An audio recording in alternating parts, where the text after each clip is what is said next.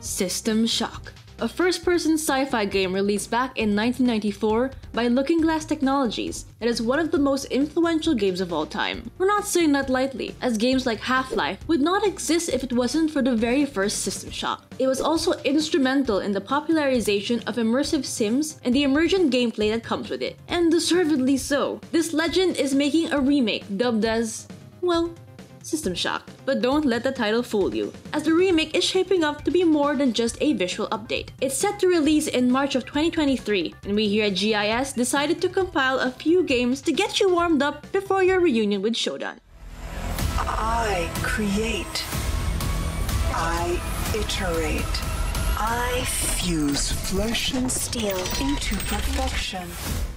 Starting ourselves strong, Bioshock stands on its own as one of the best games to have come out in the last 2 decades. Created by former members of Looking Glass Studios, it garnered critical acclaim for its storytelling, themes, gameplay, and pretty much everything else. Enter Rapture, a once thriving city that after a series of unfortunate events went to complete and utter chaos. The story of Bioshock is amazing, and regarded as one of the most unique stories in video game history, only being enhanced further by its amazing dialogue.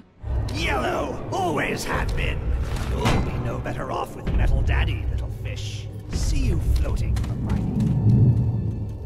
Bioshock has always been known to be heavily inspired by System Shock, and was often titled as the spiritual successor at the time, and it definitely shows. But it's also wise to note that Bioshock is its own game that sets itself apart from other shooters and sims alike. If you haven't had the pleasure of experiencing this classic, you certainly owe it to yourself to give this game a go. It was not impossible to build Rapture at the bottom of the sea. It was impossible to build it anywhere else. While most of us may be familiar with the more recent titles developed by Eidos Montreal, the original Deus Ex remains as one of the most profound immersive sim games of all time. Deus Ex has always prioritized player choice. Just like System Shock, you have full control of how you want to approach a task. Maybe you want to hack your way into a building, or just climb through a vent. Maybe you want to go for the silent approach, but suddenly get caught halfway through. The game gives you so much space for you to be creative, which so many modern RPGs don't even bother trying to replicate. It's also not just about how you do it, but it's also about the staggering amount of ways the game can react to your actions. Hell, you can even prematurely kill some villains early in the game, and that's just one of the many things other characters will react to. Deus Ex is a must-play for fans of immersive sims, and stands alongside System Shock as a benchmark of the genre. Credits, or I'll call the police. Make me.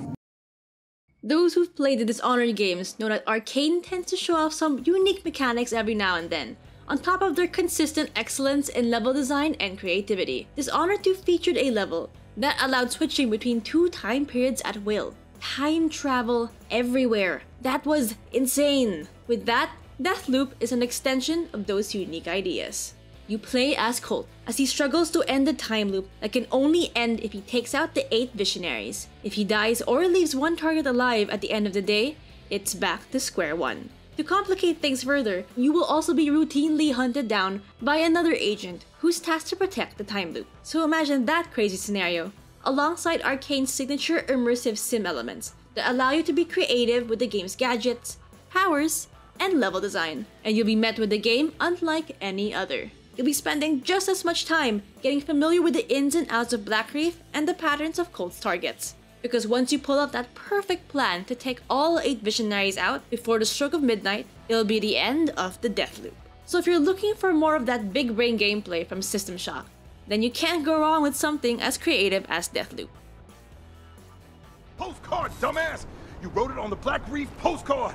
You understand? Okay, I'm gonna drop you now. Wait, no, wait! No! While it may not follow the gameplay mechanics directly, Alien Isolation certainly delivers when it comes to the vibe and atmosphere of being stuck inside a space station. Developed by Creative Assembly and released back in 2014, the game aims to recreate what it felt like to live through the original 1978 movie, and Alien Isolation delivers in spades. 20th Century Fox actually gave Creative Assembly full access for all of the concept art and behind-the-scenes assets during its development. They've really outdone themselves here, as the game still looks amazing for something released almost 10 years ago. The gameplay is in tune to the survival horror genre. Gathering specific items, completing certain objectives, backtracking, your standard fare for the genre, but the best part is the alien. The Xenomorph is the real star of this game. Compared to similar characters in the genre, the alien actually hunts you and adapts to your strategies later on. If you keep using the flamethrower to ward it off, it takes caution once you put it out again, or builds up a resistance to it. This makes the alien distinct and memorable compared to other horror game villains. If you're a fan of that isolated sensation that System Shock gave, then you might want to give Alien Isolation a look. Not to mention that the game still holds up to this very day. And to finally wrap up this list, Prey, released back in 2017 and is arguably one of Arcane Studios' best titles. Like Bioshock, Prey is dubbed as a spiritual successor to System Shock, but now it is much more apparent. The game takes place on a space station called Talos. After an alien outbreak erupts into complete chaos, you play as Morgan Yu, the vice president of the TranStar Corporation. Like many video game protagonists, Morgan starts off with amnesia, having no recollection of what happened to them or Talos. As Morgan, you are set off to explore the station and find out what really happened here, all while dealing with aliens that started this mess, the Typhon. They are the main enemies throughout the game and are Lovecraftian in nature. For example, mimics can replicate themselves as any inanimate object, meaning they can jump out at you if you're not careful. A lot of the Typhons are meant to scare and confuse you. These enemies carry a lot of what makes Prey so tense and atmospheric, which perfectly describes the tone of the game. Aside from the plot, Prey also takes System Shock's gameplay design of absolute agency. You can explore and proceed the story on your own terms, encouraging emergent gameplay and improvisation that stays true to the System Shock legacy. Nothing encapsulated this philosophy more than the glue gun, which at first it might seem like Prey's stand-in for an ice gun, but it's so much more than that. Tools are only as good as your wit and ingenuity, and the glue gun will allow you to bypass areas and disable adversaries as long as you know how to use it. And that's just one of the many tools at your disposal in this game. Prey is the definitive must-play for everyone looking for a System Shock-like experience, as it achieves both being a spiritual successor and just a really damn good game on its own. So if you haven't played this game yet, we highly encourage you to try Prey out for your own benefit. You will not regret it. Good morning, Morgan. You're not going to like what I have to say next. And that's our list of games you should play before the System Shock remake. What do you guys think? What games would you recommend? Let us know in the comments below. Till then, this is GameMate, signing off.